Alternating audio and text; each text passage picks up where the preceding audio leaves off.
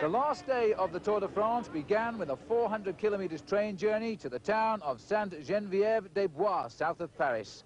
The last start town for Miguel Indurain before he takes his place in history as the first man to win 5 tours in a row. After 3 weeks, the 117 survivors are set now to ride into Paris, the city where the race has ended ever since inception in 1903. And we've made it too, as the Champs Elysées now prepares to welcome the great Spanish champion Miguel Indurain, the only rider to pull on the final maillot jaune since 1991. It's a perfect day here in the city to welcome the rider who has now truly become one of the great Tour men. He began his 5th successive route to victory with less panache than normal when the torrential rain in Saint-Brieuc caused him to reduce the risk and finish an uncharacteristic 35th.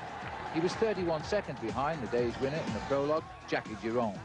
For the next week, Indurain often stayed near the front of the race but never attacked.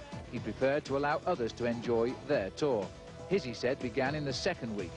However, he shocked the race when, on the eve of the first long time trial, he broke clear with the Belgian Johan Bruneel. Although he lost the sprint in Liège, he had stolen a march and was now up to 2nd overall and poised for the usual big lead after the time trial. That never happened when he won by only 12 seconds, but he did win, and he did get the yellow jersey. He was ahead of Bjarne Riis of Denmark by just 23 seconds as the race transferred to the Alps. Once there, his rivals attacked him. On the road to La Plagne, Alex Zula went off on a lone adventure. Indurain was forced to chase him alone, 2 minutes behind. He finished 2nd, and his lead was now almost 2.5 minutes over Zula. Next day, Marco Pantani, the Italian climber, made his move, and again Big Mig did most of the work behind to again finish 2nd. His lead stayed at 2 minutes 27 seconds. The Alps had shown him to be stronger than most. He then kept away from trouble across the bottom of France, and then in the Pyrenees, he was ready once more to fend off the attacks from Pantani. On the road to Gouzeneige, the Italian went for a long one to gain time. So Indurain chased again, and this time he finished 3rd on the stage. His lead was now 2 minutes 46 seconds over Zula, and with the stage depot neutralized by the tragedy, there was no further challenge to Indurain. He confirmed in the time trial around the lake at the Civière that he was once more the best rider in a Tour de France, leaving just today's arrival on the Champs Elysées to enjoy. He now becomes the first rider to win the Tour 5 times in a row. And Miguel Indurain at the start this morning, as always, the centre of attention, but today seemingly more popular than ever. The last route they face, 155 kilometres. If they stick to tradition, then they'll arrive on the Champs Elysées all together. Then they face 8 circuits of the Champs Elysées. Just 115 riders have survived this very difficult tour, the smallest number, in fact, since Laurent Fignon won the race 12 years ago. And the riders who carry the leaders' jerseys, Miguel Indurain in yellow, of course, Laurent Jalabert, the green, and Richard Virenque is in the polka dot jersey as the winner of the King of the Mountains competition. But every rider to leave for Paris today thoroughly deserve congratulations. And they'll be happy too, because the rain clouds of yesterday have disappeared. It's sunshine all the way to the Champs Elysées, with a high of 25 degrees Celsius this afternoon and a slight northeasterly wind of maximum 15 kilometers an hour. And there is the Eiffel Tower on the right shoulder now of the main field. All of the riders in this field are together today. There have been no particular pedals turned in anger, just a few small climbs in the Chevreuse Valley. And Miguel Indurain, in the last few minutes, has asked all of his team now to come to the front and to lead the Tour de France onto the Champs Elysées. The riders are almost queuing up here to go underneath the bridge, and very shortly we're going to see them come on to the Place de la Concorde, and then they're going to turn on the style. I think when that moment comes, you know, the white flag of truce that has been out for most of this morning will come in, and the speed will go up quite dramatically, as everybody would like to get onto the Champs Elysées in first place. When they hit the line, they'll have 8 laps of this circuit to do, which is something like 50 kilometers in total.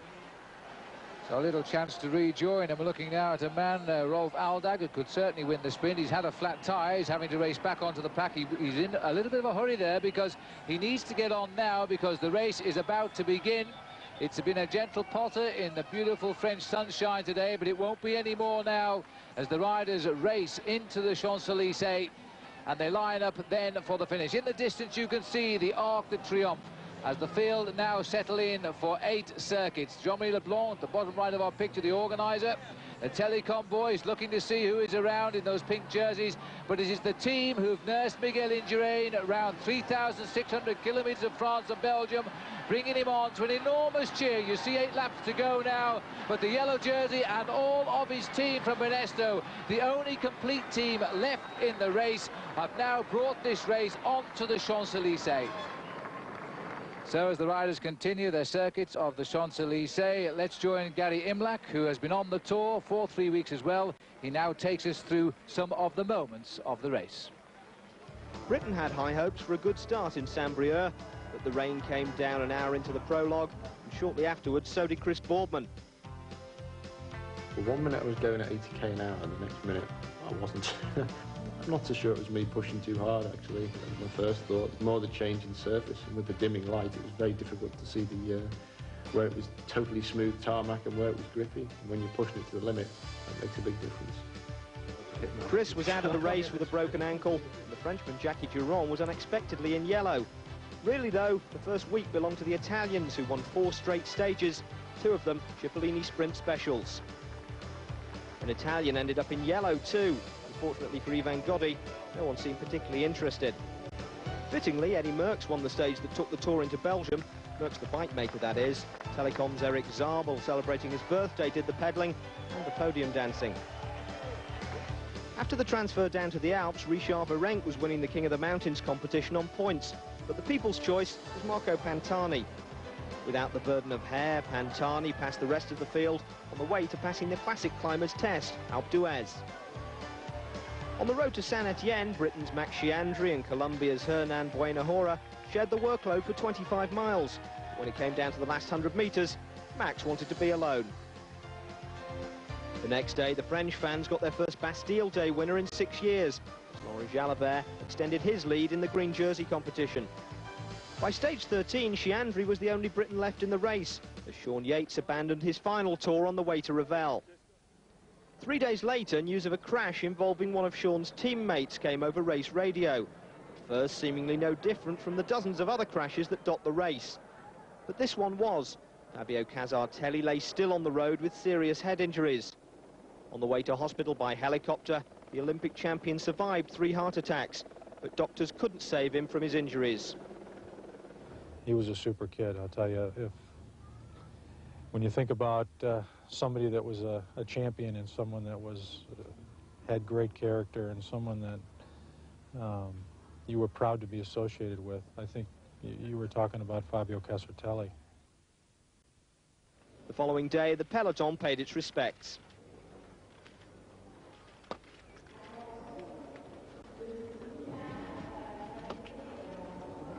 The pack rode to Pau as one 119-man team, with the 6 remaining Motorola riders at the head. The first man across the line was Casartelli's roommate, Andrea Perron. 2 days later, Lance Armstrong paid a personal tribute, with a stage win in Limoges powered as much by emotional as physical strength. Yesterday, of course, the strongest man in the Tour asserted himself in his speciality, just to underline the distance between the leader and the chasing bunch.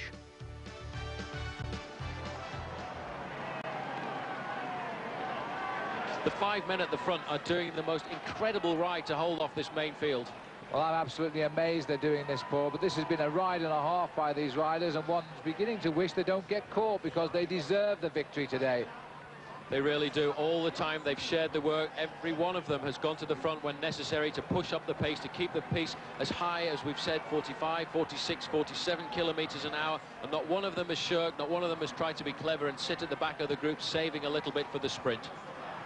They've never had the chance to do that because of this. This is now Herminio Diaz-Zabala for Once chasing. Wilfred Peters again is in the thick of it here.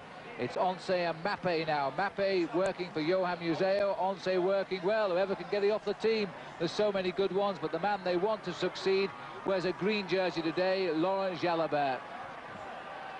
You can almost see the panic now as they realise time is running out for them. There's 1.5 laps to go for these riders. The Mappe boys are up there with the Once riders. The clock actually going, I think, again in favour of the breakaways. They come past us here in the commentary position. I make it 24 seconds. So once again, those 5 riders at the front there stretching out that lead. Well, this is amazing. We don't often see riders hold off the big field on the Champs Elysées, a field that wants to show itself off to be the very, very best, just as these cyclists are in their sport. But they've been outwitted so far today. Now they have a nasty habit of timing it to perfection, but they're letting time run out a little bit now. They're about 7 kilometers from the finish of the Tour de France and the final stage, a stage which almost everybody feels they can win on the atmosphere which is coming from the Champs Elysées. But those riders in the breakaway, Qu'Outschakov from Ukraine, Vanzela from Italy, Kasputis also from the Ukraine, Mejia and Serpellini, they are the riders in that break. Johan Brunel, the Belgian who had the yellow jersey in his home country in Belgium just 2 weeks ago today, comes to the front, putting the pressure on for his man Laurent Jalabert. But you know, I think they may well have left it just a little bit too late. 23 seconds is the official time gap at the moment. They just cannot make any inroad at all into the lead that these 5 riders have had for 6 laps now. Almost since the moment we joined the circuit here, there was an attack, and it was Serpellini, I think, who put in the first attack, quickly joined by the others. They went clear. And now, as they're coming round to the final circuit of the Champs Elysées, they are still clear, and really by about the same as when they were on the first lap, because it's never really altered very much. It has never altered very much more than 10 seconds. The maximum lead they had was 35 seconds, and since then it's hovered all around the 22 to 25 second mark. It really has been an incredible chase, but it may well be the sprinters judge it to perfection, because this last 6 kilometer lap of the Champs Elysées could bring it all back together, especially if somebody in that leading group of 5 starts to play the tactical game and starts to miss the moves. Novell helping out as well now, because they've hidden rather a lot, but really they've got to come up here and help the other teams. They've got the sprinter in Abdoujaparov. Now they're helping out the Mapei team and the Once team. 3 teams with 3 sprinters on it. And they're beginning to think that, heck, it's not going to work out. We aren't going to get our men up here. 5 men at the front, Qu'Outschakov. He's already got 1 stage victory in the bag. It's his in Revel when he outsprinted Lance Armstrong after a 125-mile breakaway, which is an incredible performance in such awful heat. Today it's slightly different. He's only been at the head of the fares for 50 kilometers, but he's a clever rider. He'll be relaxed. He knows he's had a stage victory already, and he's also an extremely good track sprinter. And what a ride by Marco Serpellini, the youngest man in the race. Is in 2nd position now, and he might well begin to dream of winning the last stage in Paris. There's the main field, the green jersey of Laurent Jalabert. You can see him about 8 men down from the front, hoping his team can now do what's beginning to look a little bit doubtful, and that's pull back those 5 front runners. Now, when they come into the home straight, they're going to get 1 lap to go to end the Tour de France. Here they are, the bell is ringing, 1 lap to go, the final lap of the Champs Elysées. The Tour de France will come to an end in 6.5 kilometers time, and these men who broke away on the first lap of the Champs Elysées are still clear by almost the same gap. It's unbelievable. They're going to come by us in a fraction of a second. We'll get a chance for an unofficial time check. I make it 20 seconds on the line here, but in 6 kilometers time, Miguel Indurain is going to ride himself into history, because he will take his 5th consecutive victory in the Tour de France. But who is going to get the stage? Will it be one of the 5 men in the front, or will they come back? It's beginning to look like it might. Eros Poli is launching an attack off the front. The speed of the main field, I cannot believe these 5 riders are surviving. They are doing a tremendous ride. It's still 20 seconds, and Eros Poli now tries to get some more life out of this race. And again, it's Once dragging the men back into the action. Eros Poli pretending he's got Mario Cipollini at his wheel. He said, the only thing I live for is exploding in the final few kilometers of a race to bring Mario Cipollini into the ideal position for the bunch sprint. Today Cipollini is not there, but this man in the green jersey is Laurent Jalabert. If his team can just pull out a little bit more, they may well get the stage victory they want for him today. But even Alex Zula, lying 2nd overall in this race, is now working at the front. He's forgetting his 2nd place. He's trying to get this race back together so Jalabert will get the stage win. They are throwing everything. There is Jalabert himself now, realizing that his big dream could be disappearing. Jalabert would love to take the stage victory here, but in his wheel there is the man from Mapei, Johan Mejia. He knows a good wheel to watch when it comes to a final sprint. And now the tactical part of this race, the 5 riders in the front starting to look at each other, starting to think, how can I win this race? We've been working together for 5 laps, for 6 laps we've been friends. Now we have to become enemies. We have to decide how we're going to win this race. And as we go under the shadow of the Arc de Triomphe for the last time, the 5 leaders, Qu'Outschakov, Vanzela, Kasputis, Mejia, Serpellini, are just hanging on to the race lead. They've done it so well so far, and I think, you know, they might not have their day spoiled yet. Miguel Indurain is just keeping out of trouble in this big field. He's watching the final drama unfold as we watch an attack now by Laurent Brochard. Brochard tries every time that he can to get away, but this is not the way to bring back the whole breakaway. You know, you have to work together. You need 4 or 5 men to try and chase down at the front. As Brochard looks under his shoulder, he knows that those 5 riders are starting to work together, but if they pause for just a fraction of a second, he may well get across. So Brochard has had a very, very good Tour de France this year on the same team as Richard Virenque, who is now going to be crowned very shortly as the king of the mountains on this year's event, as he was a year ago. That's the view the riders have of this breakaway. This is the view we have of the breakaway, and they are still there, Paul. They are holding on. They're holding on by the skin of their teeth at the moment. Brochard trying to get across. There's a Novel rider too. That may well be Yaroslav Ekimov, the Russian rider, trying to bridge across. But behind, the main field still accelerates. They're still trying to chase them down. I think they may well have left it too late unless the riders in the front start to slow down and watch each other before we come into the final kilometres. This has been an outstanding ride by that breakaway. Yaroslav Ekimov comes up now with the Novel. They're realising that their sprinter, Abdoujaparov, may not need to go in anger today unless they bring these 5 back. And that's an awful thing about this breakaway today. They have never been out of sight of the main field. They've always hovered in this big, long straightaway. It's 2 kilometres to the top, and it's 2 kilometres all the way down, and they've always been in sight of the main field. It's been like a carrot in front of a donkey, but they haven't been able to pull it back, Phil. This time, it's down to 12 seconds. 12 seconds, and we're in the last half lap, and Steve Bauer there wants the television motorbike away because the peloton are in its slipstream, and that's why we've gone. Steve Bauer, rightly so, waved away the television there because the rider setting the pace in the back slipstream was Etape of Mapei, who wants their sprinter Johan Museo up for the finish. And again, it's a rider from Novel. That may well have been Eric Decker trying to go through there. Steve Bauer moves up to his wheel because he wants to do the work of the teammate. He doesn't want those 5 men in the front to be caught. He has a man there, Alvaro Mejia. He swings off to try and slow down the main field as they come down off the Place de la Concorde round the back of the Garden of the Tuileries. And it's not very far to go, about 2.5 kilometres for these leading group of 5 riders. And Phil, it's going to go right down to the line. This is what I expected to happen. They're starting to look at each other. 9 seconds is the gap now. It's going to be very close. Somebody had to go. If they'd have stopped there, they'd have been eaten in about 200 metres, but they've gone now, and this time it looks to me as though Sergei Qu'Outschakov is the man who has attacked. Alvaro Mejia tried to get across, but this is not his kind of race. It's not the kind of situation he likes to be in. He's a man for the mountains. Vanzela knows that. He's gone straight over the top to pull back Qu'Outschakov. This is going to be an incredible finish to this final stage of the Tour de France. Vanzela is now on the wheel of Sergei Qu'Outschakov. The 5 riders have come back together. If they start this kind of manoeuvring, you know, it's going to come all together in the last 200 metres, and we're going to have a tremendous sprint. 1.5 kilometres to go to the finish now as the Mapei team still try to drag this main field back into the action. Qu'Outschakov has done 1 attack. They've marked him. The 5 men have rejoined together into the tunnel for the last time.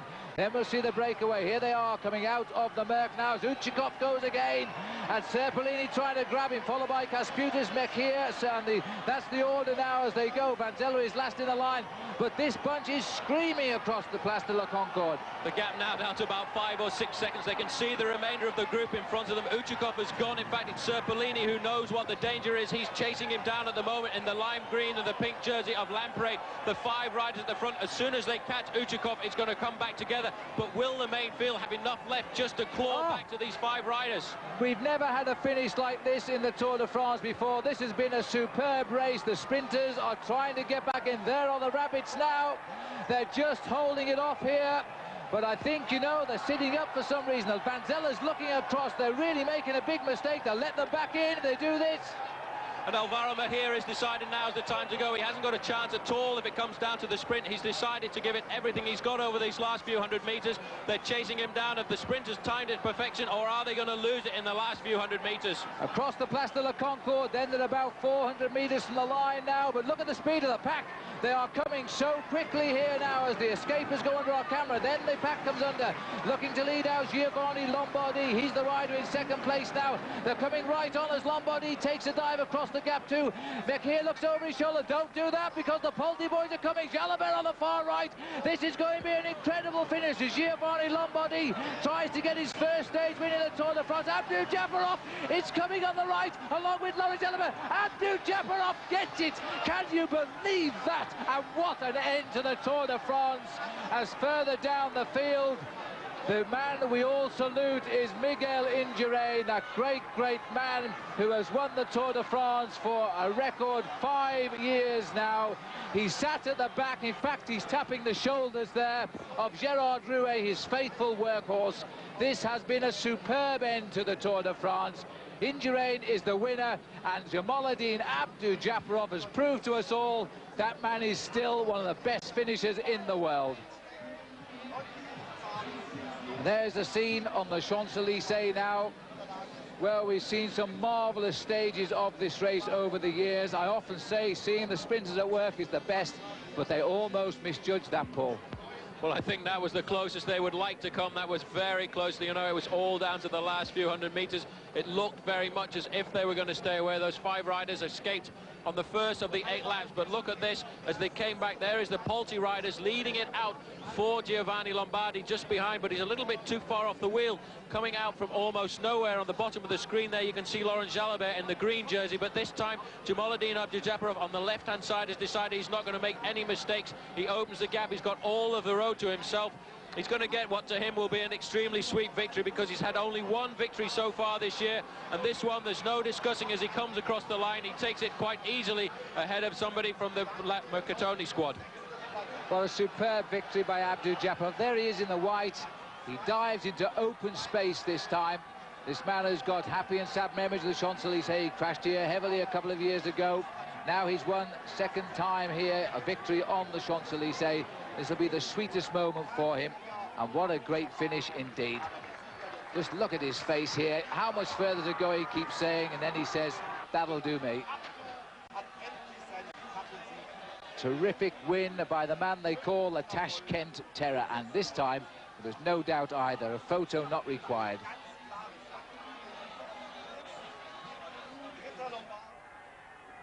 This was a fitting finale to this great race. It was probably the best sprint we have seen throughout the 3 weeks of racing. The man we thought was beginning to lose his speed, well, today he refound it and produced an inch-perfect finish. So what a marvellous sprint that was. Abdoujaparov finally snatching the result here in Paris. He was finishing ahead of Fagnini, Giovanni Lombardi. Laurent Jalabert got 4 for Once. Britain's Max Chiandri was 5th, and the German Eric Zabel took 6th. So on the podium tonight, Jamaluddin Abdoujaparov had the last laugh among the sprinters. Overall, there was no change at all today. Miguel Indurain, the winner of the Tour de France for a 5th straight time, and that is a record. He now joins as 5 times a winner Jacques Anquetil, Eddy Merckx and Bernard Hinault. And on the podium tonight, he looked as composed as ever as he stood alongside Alex Zülle and Bjarne Riis, both newcomers to the top 3 finish in this Tour de France. So I hope you've enjoyed this coverage of the final stage of the Tour de France here on a beautiful day in Paris. On behalf of Paul Sherwin and Gary Imlach, I'm Phil Liggett saying goodbye.